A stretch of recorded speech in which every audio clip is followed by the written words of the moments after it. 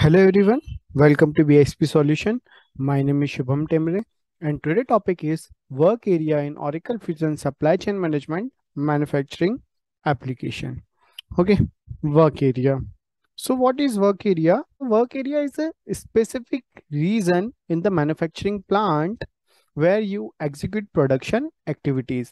Okay, so the work area is a physical, geographical, or we can say that the logical grouping of the work center. Okay, it is the logical grouping of the work center. Okay, now as a manufacturing engineer, you must define at least one work area for a manufacturing plant and at least one work center for each work area. Okay, so under the work center you have to define the resources like assembly line, packaging line, some technician like labor. Okay, now under the resources, here resources in a assembly line resources. Now under the resources, you have to define resource instances. Okay, resource instances like assembly line 1, assembly line 2. If you have multiple assembly line, then you have to define your multiple assembly line. Okay, now under the resources, you have to define resources instance. Like in assembly, if you have multiple assembly line, then you have to define multiple assembly line in the resources instances.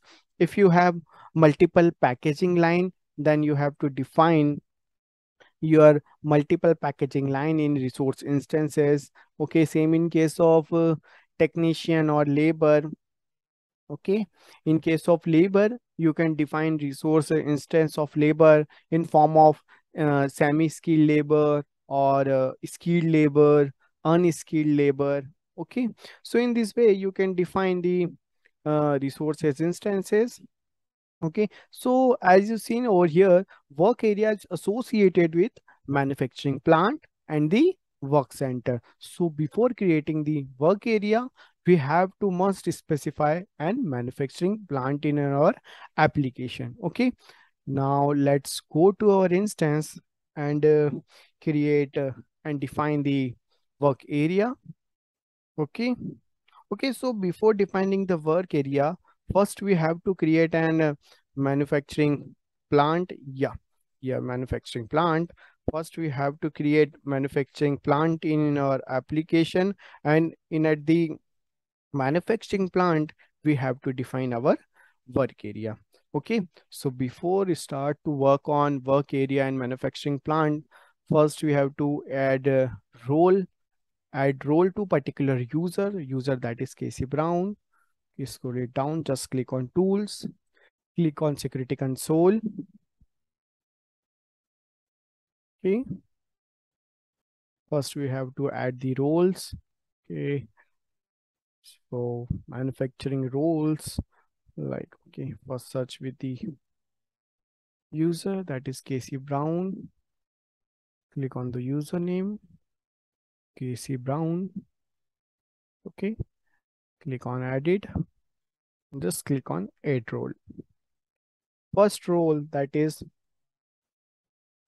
manufacturing engineer, just click on manufacturing engineer aura based role. Click on manufacturing engineer, just click on add role to membership. Now select the role, production supervisor, and the production operator. Let's search first production operator. Select the role, production operator. Just click on add role to membership. At the last, production supervisor. Yeah, just click on the production supervisor role. Click on add role to membership. Just click on done. Okay, so in this way you can add role, manufacturing role to particular user. Just click on save and close. Now we have to give data access to these roles. Just click on done. Okay, click on setting an action, click on setup and maintenance, and give data access to these manufacturing roles. Okay, Click on task list, manage implementation project, search for our project, that is SCM release 13. Click on SCM project for release 13. Okay, yeah. Search the task, name is manage data access for user. Manage data access for user. So select the row, manage data access for user, manufacturing and supply chain material management based path. Click on go to task icon. Okay. Okay, just click on add. Username, that is Casey Brown. Casey dot Brown. Okay. Role. First role, that is manufacturing engineer. Okay. Security context, that is manufacturing plant. Okay. And security context value. Now select our inventory organization or manufacturing organization. Let's say 001 is our manufacturing organization. Okay. Just click on add row. User, that is Casey Brown. Role, that is production supervisor and production manager. Sorry, production operator and production supervisors. First, like production operator, security context, manufacturing plant, security context value 001, and click on add row again. Select the user. Now production supervisor, select the role production supervisor. Okay, security context, that is manufacturing plant, and security context value, that is 001. Okay, just click on save and close. Okay, click on done. Now we have to run an LDAP job, ESS job. Okay, just click on done. Okay, click on navigator, scroll it down, and tools, we have schedule processes. Just click on schedule processes. Okay, schedule new process, run LDAP job. Okay, search for LDAP, click on enter. Okay, retrieve latest LDAP changes. Just click on OK. Click on OK and submit. Just click on submit icon. So, okay. So, yeah. Click on refresh. Okay, retrieve latest LDAP changes, status that is running. Click on refresh icon again. 3986 is our process. Still running. 3986. Okay, scroll it down. Yeah. Process is still running. Okay. No issues. Okay. Now we have to create a manufacturing plant in our application. Just click on setup and maintenance. Okay. Okay, click on our project. Search for our project, that is SCM. Click on search. Yeah, select our project and search the task name as manage plant parameter. Okay, click on enter, manage plant parameter. Okay, select the row and just click on go to task icon. So in this way, you can define your plant parameters in your application.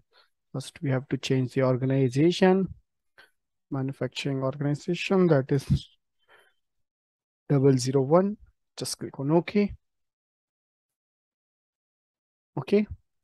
Now, first we have to define manufacturing calendar. In our inventory application, as you already seen how to create a calendar in our application, same process in manufacturing cloud as well.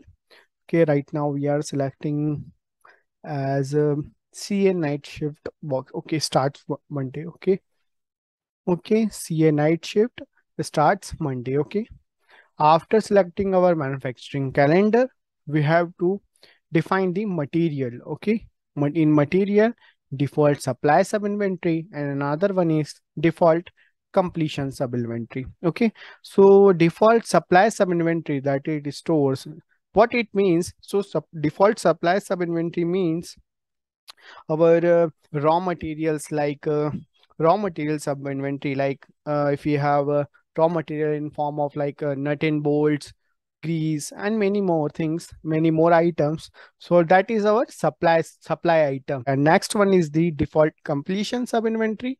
It is nothing but our finished good sub inventory. Okay, so finished good sub inventory is completed, and default supply sub inventory, that is stores. Okay, so in this way, you can define your plant parameters. Just click on work definition.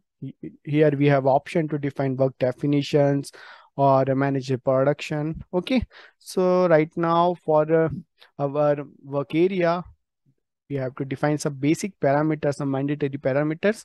Okay, like supply sub inventory, completion sub inventory, manufacturing calendars. Okay, so if you want to enable synchronization to internet of thing production monitoring, so for that, if you want to connect your application with IoT, just enable that checkbox. Okay, so right now we are not enabling that. Okay, okay, here another checkbox, that is enable process manufacturing. Your manufacturing plant for process manufacturing, just enable that checkbox. Okay, right now we are not enabling that. Okay, just click on save and close. So after defining the plant parameter, select the row, manage work area. Okay, okay, as you see here, yeah, after defining the manufacturing plant parameters, we have to define work areas. Okay, now select the row, just click on go to task icon. Okay, click on add. Okay, okay, here we have to define our work area.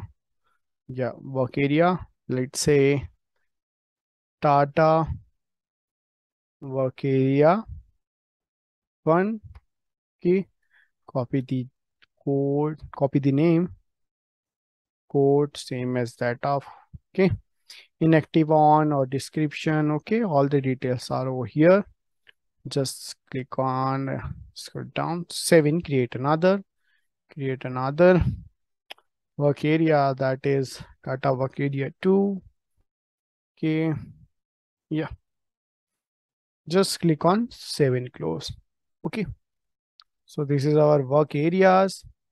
Just click on work area. Yeah, so in this way you can define your work area in our manufacturing application. Okay, just click on done. Okay, okay, yeah, okay. Now in upcoming session, we will see how to create work centers, and how to create resources, our resources in form of a raw material, packing line, some labor resources. Okay, and how to create from resources instances and multiple packing line. If you want to create multiple packing line, how to create that particular multiple packing line in our manufacturing application. Okay. Okay, so this is all about the work area. Thank you for watching the video. Thank you so much.